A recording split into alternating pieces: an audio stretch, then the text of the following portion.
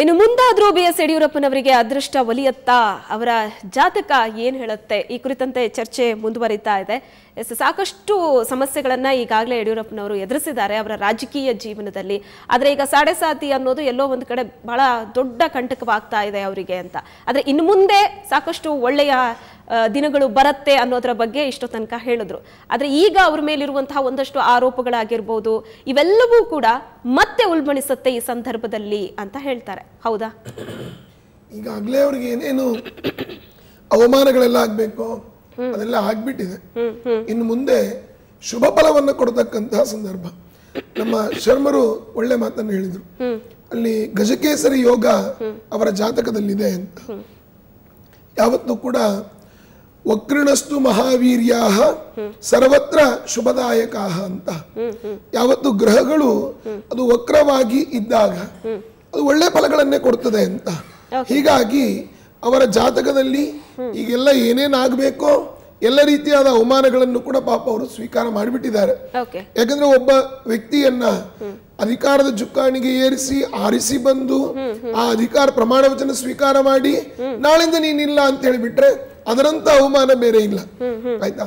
ಅಂತಹ ಅವಮಾನಗಳನ್ನ ಸ್ವೀಕಾರ ಮಾಡಿ ನಂತರ ಆದರೂ ಕೂಡ ಇನ್ನೂ ತಡೆದುಕೊಂಡು ಶಾಂತವಾಗಿ ವಿರೋಧ ಪಕ್ಷದಲ್ಲಿದ್ದಾರೆ. ಹೀಗಾಗಿ ಗುರುವಿನ ಬಲ ಬಂತು ಅಂತ ಆದ್ರೆ ಯೋಗ ಯೋಗ ಅಂತ ಹೇಳ್ತಾರೆ. ಯೋಗ ಅಂತಂದ್ರೆ ಏನು? ಈಗ ಕುಮಾರಸ್ವಾಮಿಯವರು ಮುಖ್ಯಮಂತ್ರಿ ಆಗಿದ್ದು ಯೋಗನೆ. ಅಪ್ರಾಪ್ತಸ್ಯ ಪ್ರಾಪ್ತಿ ಯೋಗ ಅಂತ. ಯೋಗ ಬರ್ಬೋದು, ಆದ್ರೆ ಯೋಗಸ್ಯ ಪರಿರಕ್ಷಣಂ ಕ್ಷೇಮ, ಬಂದ ಯೋಗವನ್ನ ರಕ್ಷಣೆ ಮಾಡಿಕೊಳ್ಳೋದು ಕ್ಷೇಮ. ಆದ್ರೆ ಇಲ್ಲಿ ಮೈತ್ರಿ ಸರ್ಕಾರದಲ್ಲಿ ಆ ರೀತಿಯಾದ ಕ್ಷೇಮದ ವಾತಾವರಣ ನಮಗ್ ಕಾಣ್ತಾ ಇಲ್ಲ ಅಲ್ವಾ ಗುರುಗಳೇ?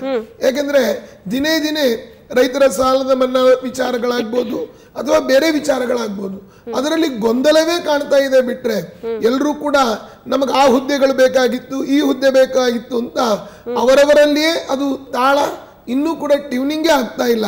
ಹೀಗಾಗಿ ಈ ಒಂದು ಇವರಿಗೆ ಗುರುಬಲ ಬರೋದಕ್ಕೂ ಅಲ್ಲಿ ವಿವಾದಗಳು ಸೃಷ್ಟಿ ಆಗ್ತಾ ಇರೋದಕ್ಕೂ ಎರಡನ್ನೂ ನಾವು ನೋಡಿದ್ರೆ ಸಾಮಾನ್ಯವಾಗಿ ಮೇಲ್ನೋಟದಿಂದ ಜ್ಯೋತಿಷ್ಯ ಶಾಸ್ತ್ರದ ಪ್ರಕಾರ ಅವರಿಗೆ ರಂಭಾಪುರಿ ಶ್ರೀಗಳು ಕೂಡ ಅವರ ಜಾತಕವನ್ನ ಪರಿಶೀಲನೆ ಮಾಡಿ ತಿಳಿಸಿದ್ದಾರೆ. ಆ ಪ್ರಕಾರವಾಗಿ ಅವರಿಗೆ ಬಹುಶಃ ಮತ್ತೆ ಅಧಿಕಾರದ ಚುಕ್ಕಾಣಿಯನ್ನ ಲೋಕಸಭಾ ಸಂದರ್ಭದಲ್ಲಿ ಬಹುಶಃ ಮತ್ತೆ ಚುನಾವಣೆಯ ಸಂದರ್ಭವೂ ಕೂಡ ಕಾಣಿಸ್ತಾ ಇದೆ. ಯಾಕೆಂದ್ರೆ ಇದು ಈ ರೀತಿ ಪದೇ ಪದೇ ಚುನಾವಣೆ ಆಗೋದಕ್ಕಿಂತ ನಾವೆಲ್ಲ ದೇವರಲ್ಲಿ ನಿಜವಾಗಿ ಪ್ರಾರ್ಥನೆ ಮಾಡಬೇಕು. ಪದೇ ಪದೇ ಚುನಾವಣೆಗಳಾದ್ರೆ ಇದರ ಎಫೆಕ್ಟು, ಅದರ ಖರ್ಚಿನ ಭರ ಎಲ್ಲ ಟ್ಯಾಕ್ಸ್ ಪ್ರಜೆಗಳಾದ ನಮಗೆ ಬೀಳುತ್ತದೆ. ಆದ್ರಿಂದ ಇನ್ನಾದ್ರೂ ಕೂಡ ಗಟ್ಟಿಯಾದ ಒಂದು ಸರ್ಕಾರ ಬರಲಿ ಅಂತ ಆಶಿಸಬೇಕು. ಎಸ್ ಗುರುಜಿ, ಯೋಗಸ್ಯ ಪರಿರಕ್ಷಣಂ ಕ್ಷೇಮ ಅನ್ನೋ ಹಾಗೆ ಇರುವಂತಹ ಯೋಗವನ್ನ ಕಾಪಾಡ್ಕೊಳ್ಳೋದೇ ಬುದ್ಧಿವಂತಿಕೆನ. ಯಾವ ರೀತಿ ಕಾಪಾಡ್ಕೊಳ್ಳೋದು? ಹಾಗೆ ಇದಕ್ಕೇನಾದ್ರೂ ದಾರಿ? ಪರಿಹಾರವೇ ದಾರಿ. ಸಾಧಾರಣವಾಗಿ ಪರಿಹಾರಗಳನ್ನು ಮಾಡ್ಕೊಳ್ಬೇಕಾಗುತ್ತೆ. ಯಾವ ಒಬ್ಬ ವ್ಯಕ್ತಿಗೆ ಗ್ರಹಚಾರ ಇದೆ ಅಂತಾದಾಗ ಆ ಗ್ರಹಚಾರಕ್ಕೆ ಪರಿಹಾರವನ್ನು ಮಾಡಿಕೊಂಡಾಗ ದೇವತೆಗಳು ಸಹಿತವಾಗಿ ನೋಡ್ತಾವಂತೆ. ದೇವತಾ ಗ್ರಹ ರೂಪೇಣ ದರ್ಶಯಂತಿ ಶುಭಾಶುಭಂ. ಶುಭವನ್ನು ಕೊಡುವುದು ಮತ್ತು ಅಶುಭವನ್ನು ಕೊಡುವುದು ದೇವತೆಗಳ ಲಕ್ಷಣಗಳು. ಅಶುಭವನ್ನು ಯಾಕೆ ಕೊಡ್ತಾವೆ ದೇವತೆಗಳು? ಗ್ರಹ ರೂಪೇಣ, ಗ್ರಹಗಳೆಲ್ಲವೂ ಸಹಿತವಾಗಿ ಸುಸ್ಥಿತಿಯಲ್ಲಿದೆಯೋ ಹೇಳುವಂತಹದ್ದನ್ನು ನೋಡಿಕೊಂಡು ಕೊಡ್ತಾವಂತೆ. ಸುಸ್ಥಿತಿಯಲ್ಲಿ ಇಲ್ಲ ಅಂದ್ರೆ ಅಶುಭ ಫಲವನ್ನ, ಸುಸ್ಥಿತಿಯಲ್ಲಿದೆ ಅಥವಾ ಗ್ರಹಚಾರಕ್ಕೆ ಸಂಬಂಧಪಟ್ಟಂತಹ ಪೂಜೆ ಪುನಸ್ಕಾರಗಳನ್ನಾಗಿರ್ಲಿ ಅಥವಾ ಗ್ರಹ ನಮಸ್ಕಾರವನ್ನಾಗಿರ್ಲಿ ಇವರು ಮಾಡಿಕೊಂಡಿದ್ದಾರೆ ಅಂತಾದ್ರೆ ಅವರಿಗೆ ಶುಭವನ್ನು ಕೊಡುವಂತಹ ಒಂದು ಸಾಧ್ಯತೆ ಇರತಕ್ಕಂತಹದ್ದು. ಈಗ ಕುಮಾರಸ್ವಾಮಿ ಅವರ ಜಾತಕದಲ್ಲಿ ನೋಡುವಾಗ ಈಗ ಗೋಚರಿಯಲ್ಲಿ ಜನ್ಮರಾಶಿಯಿಂದ 2ನೇ ಮನೆಯಲ್ಲಿ ಅಥವಾ ಧನಸ್ಥಾನದಲ್ಲಿ, ಕುಟುಂಬ ಸ್ಥಾನದಲ್ಲೇ ರಾಹು ನಿಂತ್ಕೊಂಡಿದ್ದಾನೆ. ಶನಿಯಲ್ಲ, ರಾಹು ನಿಂತ್ಕೊಂಡಿದ್ದಾನೆ. ರಾಹು ಅಲ್ಲೇ ಇದ್ದಾನೆ ಅಂದ್ರೆ ಕುಟುಂಬದವರಲ್ಲೇ ಸ್ವಲ್ಪ ಮಟ್ಟಿಗೆ ಗೊಂದಲಗಳು ಉಂಟಾಗುವಂತಹ ಸಾಧ್ಯತೆ ಇರತಕ್ಕಂಥದ್ದು. ಸರ್ಕಾರವನ್ನು ನಡೆಸೋದಾ ಅಥವಾ ಬಿಟ್ಟು ಬಿಡುವುದಾ ಅಥವಾ ಇಲ್ಲಿಗೆ ಮುಕ್ತಾಯ ಮಾಡೋದಾ, ಈ ರೀತಿಯಂತಹ ಒಂದು ಸಂಕೋಚ ಸ್ವಭಾವ ಅವರಲ್ಲಿ ಉಂಟಾಗುವಂತಹ ಒಂದು ಸಾಧ್ಯತೆ ಇರತಕ್ಕಂಥದ್ದು ರಾಹುವಿನ ದೋಷದಿಂದ. HD ರೇವಣ್ಣ ಅವರು ಯಾವ ದಿಕ್ಕಲ್ಲಿ ಕೂರಬೇಕು, ಎಷ್ಟೊತ್ತಿಗೆ ಬಜೆಟ್ ಮಂಡಿಸಬೇಕು, ಎಷ್ಟೊತ್ತಿಗೆ ಮನೆಯಿಂದ ಹೊರಡಬೇಕು, ಎಲ್ಲದಕ್ಕೂ ಅವರು ಬಹಳ ನೇಮನಿಷ್ಠೆ ಅನುಸರಿಸ್ತಾರೆ, ಜ್ಯೋತಿಷ್ಯವನ್ನ ನಂಬ್ತಾರೆ, ವಾಸ್ತು ನಂಬ್ತಾರೆ. ಖಂಡಿತವಾಗಿ ಇದನ್ನು ನಂಬುವವರಿಗೆಲ್ಲ ಗ್ರಹಗಳು ಅದೇ ರೀತಿಯಂತಹ ಫಲವನ್ನೇ ಕೊಡ್ತದೆ. ವಿಶೇಷವಾಗಿ ನಂಬಿಕೆ ಇದೆ ಅವರಿಗೆ. ಇನ್ನು ಎರಡನೇದಾಗಿ ಯಡಿಯೂರಪ್ಪನವರ ಜಾತಕವನ್ನು ನೋಡುವಾಗ ಅವರಿಗೆ ಕರ್ಮಸ್ಥಾನದಲ್ಲಿ ರಾಹು ಇದ್ದಾನೆ ಜನ್ಮ ಜಾತಕದಲ್ಲಿ. ಈಗ ಭಾಗ್ಯಸ್ಥಾನದಲ್ಲಿ 9ನೇ ಮನೆಯಲ್ಲಿ ಭಾಗ್ಯಸ್ಥಾನದಲ್ಲಿ ರಾಹು ಬಾಧೆಯಲ್ಲಿದ್ದಾನೆ. ಹೀಗಾಗಿ ವಿಶೇಷವಾಗಿ ರಾಹುವಿಗೆ ಸಂಬಂಧಪಟ್ಟಂತಹ ಪೂಜೆ ಪುನಸ್ಕಾರಗಳನ್ನು ಮಾಡಿಕೊಳ್ಳುವುದರಿಂದ ಅವರಿಗೆ ಲಭ್ಯವಾಗುವಂತಹ ಒಂದು ಸಾಧ್ಯತೆ ಇರತಕ್ಕಂತಹದ್ದು ಆಶ್ಲೇಷ ಬಲಿ ಆಗಿರಬಹುದು ಅಥವಾ ಸರ್ಪ ಸಂಸ್ಕಾರವಾಗಿರಬಹುದು. ಅದಕ್ಕಿಂತಲೂ ನಾಗನಿಗೆ ಉನ್ನತವಾದಂತಹ ಸೇವೆ ಹೇಳುವಂತಹದ್ದು ನಾಗಮಂಡಲೋತ್ಸವ. ಈ ನಾಗಮಂಡಲೋತ್ಸವ ದರ್ಶನ ಮಾತ್ರದಿಂದಲೇ ನಾಗನ ದೋಷವನ್ನೆಲ್ಲ ಪರಿಹಾರ ಮಾಡ್ಕೊಳ್ಳಿಕ್ಕೆ, ರಾಹುವಿನ ದೋಷ ಪರಿಹಾರ ಮಾಡ್ಕೊಳ್ಳಿಕ್ಕೆ ಸಾಧ್ಯತೆ ಇದೆ. ಆದ್ದರಿಂದ ಬಾಧೆಯಲ್ಲಿರ್ತಕ್ಕಂತಹ ರಾಹುವಿನ ದೋಷವನ್ನ ಅವರು ಪರಿಹಾರ ಮಾಡಿಕೊಂಡಲ್ಲಿ, ಅರ್ಥಾತ್ ನಾಗಮಂಡಲೋತ್ಸವವನ್ನು ಮಾಡಿಸಿದಲ್ಲಿ ಅವರಿಗೆ ಇರತಕ್ಕಂತಹ ದೋಷಗಳೆಲ್ಲವೂ ಕಡಿಮೆ ಆಗ್ತದೆ. ಅದರಿಂದ ಶುಕ್ರ ಶನೀಚ ಮಿತ್ರ, ರಾಹುವಿಗೆ ಶನಿನೂ ಮಿತ್ರನೇ. ಆದ್ರಿಂದ ಶನಿಯಿಂದ ಬರತಕ್ಕಂತಹ ದೋಷಾದಿಗಳು ಸಹಿತವಾಗಿ ಪರಿಹಾರವಾಗುವಂತಹ ಸಾಧ್ಯತೆ. ಇದೇ ಕಾರಣಕ್ಕೆ ದೇವೇಗೌಡರು ಹೋಮ ಹವನಗಳನ್ನ ಮಾಡಿಸಿದ್ದ. ಯಾಕಂದ್ರೆ ಮೊನ್ನೆ ಬಜೆಟ್ ದಿನ ಕೂಡ ವಿಶೇಷವಾದ ಪೂಜೆ ಇಟ್ಟಿದ್ರು. ಅದಾದ ನಂತರ ಸರ್ಕಾರ ರಚನೆ ಬಹುಮತ ಸಾಬೀತು ಅಂದಾಗ ಅವರು ಪ್ರತಿ ಬಾರಿಯೂ ಕೂಡ ದೊಡ್ಡ ದೊಡ್ಡ ಪೂಜೆಗಳನ್ನ ನೆರವೇರಿಸ್ತಾರೆ. ಖಂಡಿತವಾಗಿ. ಯಾಕೆಂದ್ರೆ ಯಾವುದೇ ಒಂದು ಶುಭ ಕೆಲಸವನ್ನು ಮಾಡಬೇಕು ಅಂತ ಹೊರಟಾಗ ಮೊದಲು ನಾವು ಗಣಪತಿಯ ಆರಾಧನೆಯನ್ನ ಅಥವಾ ಕುಲದೇವರ ಆರಾಧನೆಯನ್ನ, ಗ್ರಾಮ ದೇವತೆಗಳ ಆರಾಧನೆಯನ್ನ, ಮನೆ ದೇವತೆಗಳ ಆರಾಧನೆಯನ್ನು ಮೊದಲು ಮಾಡಬೇಕಾಗಿರ್ತಕ್ಕಂಥದ್ದು.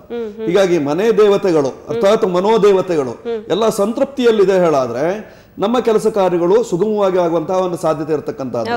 ಹೀಗಾಗಿ ಮಕ್ಕಳ ಭವಿಷ್ಯ ಚೆನ್ನಾಗಿರಬೇಕು ಅನ್ನುವಂತಹ ಉದ್ದೇಶದಿಂದ ದೇವೇಗೌಡರು ಯಜ್ಞಯಾಗಾದಿಗಳನ್ನೆಲ್ಲ ಮಾಡಿಸಿಕೊಂಡಿದ್ದಾರೆ. ಅದೇ ಈಗ ಸದ್ಯದಲ್ಲಿ ಯಡಿಯೂರಪ್ಪರವರು ಬಾಧಾಸ್ಥಾನದಲ್ಲಿರತಕ್ಕಂತಹ ರಾಹುವಿನ ದೋಷವನ್ನು ಪರಿಹಾರ ಮಾಡಿಕೊಂಡು ಗಜಕೇಸರಿ ಯೋಗವನ್ನು ನಿರೀಕ್ಷೆ ಮಾಡಿದಲ್ಲಿ ಅವರಿಗೆ ಒಂದು ಸ್ಥಾನ ಬರುವಂತಹ ಒಂದು ಸಾಧ್ಯತೆ ಕಂಡು ಬರ್ತದೆ. ಓಕೆ, ಹಾಗಾದ್ರೆ ಈಗ ಕುಮಾರಸ್ವಾಮಿ ಅವರಿಗೆ ಗ್ರಹ ಬಲ ಇದೆಯೋ ಇಲ್ಲೋ, ದೈವ ಬಲ ಅಂತೂ ತುಂಬಾ ಗಟ್ಟಿಯಾಗಿದೆ, ಅನುಕೂಲ ಮಾಡಿಕೊಟ್ಟಿರೋ. ಓಕೆ, ಎಸ್ ಗುರುಗಳೇ, ಈಗ ಗ್ರಹಣ ಕೂಡ ಸಮೀಪಿಸ್ತಾ ಇದೆ. ಶತಮಾನದಲ್ಲಿ ಬಹಳ ವಿಪರೀತವಾದಂತಹ ಗ್ರಹಣ ಇದು ಅಂತ. ಹಾಗಾಗಿ ಗ್ರಹಣ ಯಾವ ತರ ಪ್ರಭಾವವನ್ನ ಬೀರುತ್ತೆ ಸರ್ಕಾರದ ಮೇಲೆ, ಅಥವಾ ಪ್ರಮುಖವಾಗಿ ಮುಖ್ಯಮಂತ್ರಿ ಸ್ಥಾನ ಅಲಂಕರಿಸಿರುವಂತಹ ಕುಮಾರಸ್ವಾಮಿ ಅವರು ಅಥವಾ ಮುಂದಿನ ಮುಖ್ಯಮಂತ್ರಿ ಅಂತ ಈಗ ಸುದ್ದಿಯಲ್ಲಿರುವಂತಹ BSY ಅವರ ಮೇಲೆ ಯಾವ ತರದ ಪ್ರಭಾವ ಇರುತ್ತೆ?